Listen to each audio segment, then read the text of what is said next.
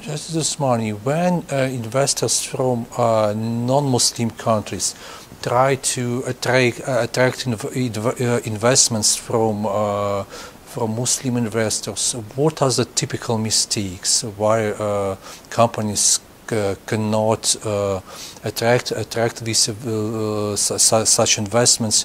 What typical mistakes do they do at Islamic markets? There are many factors, political factors, bilateral relations, etc. So if the people are confident that our investment will be successful, then they will be attracted.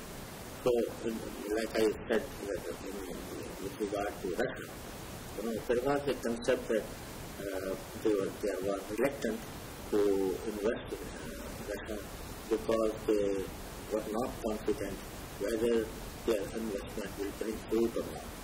So, but alhamdulillah, now your policy is the health policy, are now opening the windows, opening the channels. So I think inshallah it will be in future, we may hope that the people are interested and